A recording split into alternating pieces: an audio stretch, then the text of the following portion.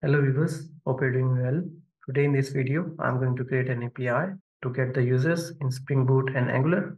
So let's get started. You can see here the Spring Boot application. Let's go to services package, and here I'm going to create a new sub package with the name admin.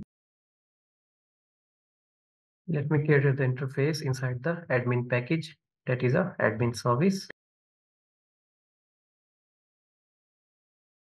After this, I'm going to create the class, that is a admin service simple.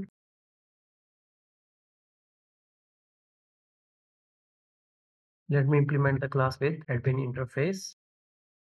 On the top, I'm going to add the notation that is a @service, and the second notation I'm going to add here, that is a @required args constructor. Let me inject here the user repository.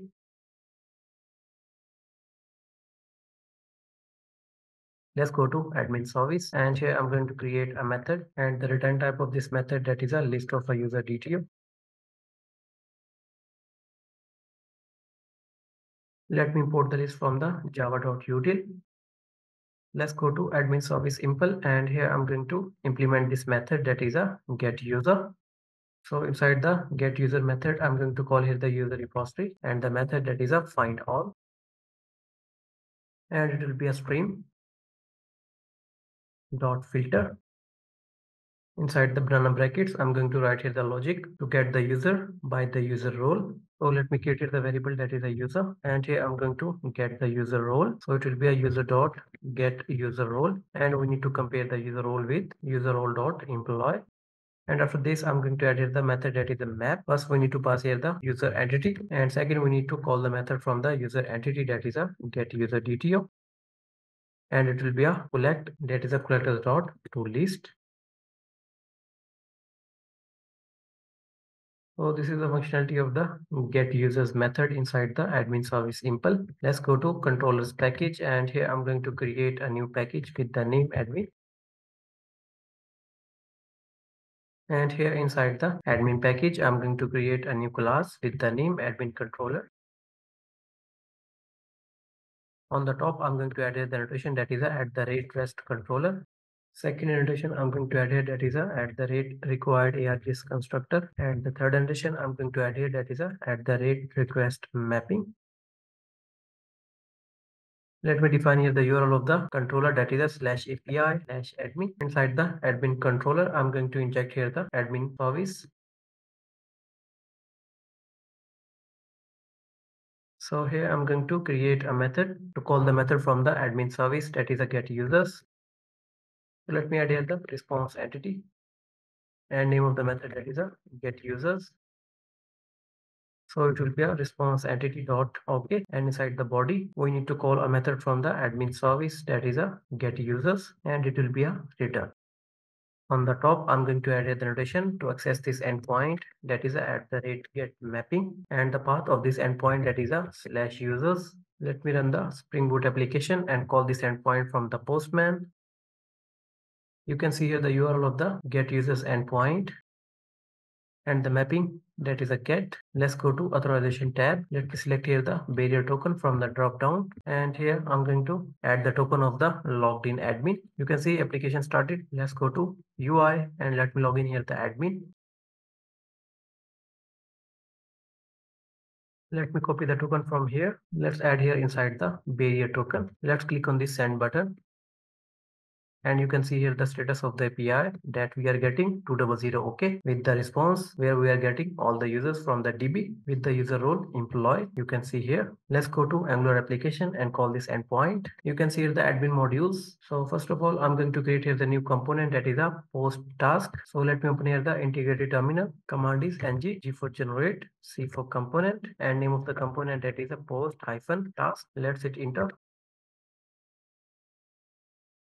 And you can see here component created successfully. Let's go to admin routing module.ts. Let me duplicate this line, and here I'm going to add the path for the post task component, that is a task, and here I'm going to load the component, that is a post task component.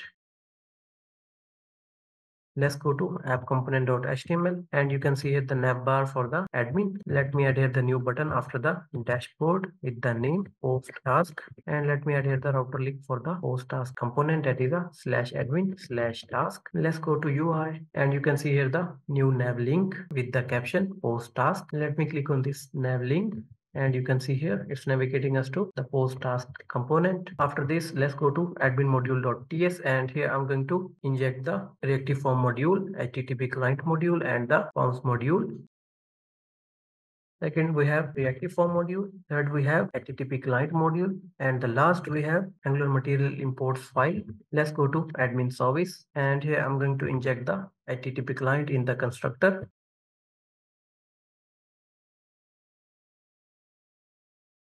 On the top, I'm going to add here the base URL of the Spring Boot application. You can see here the base URL of our Spring Boot application. Inside the admin service, I'm going to create a method to call the endpoint from the Spring Boot. So the method is get users. Let me add here the observables.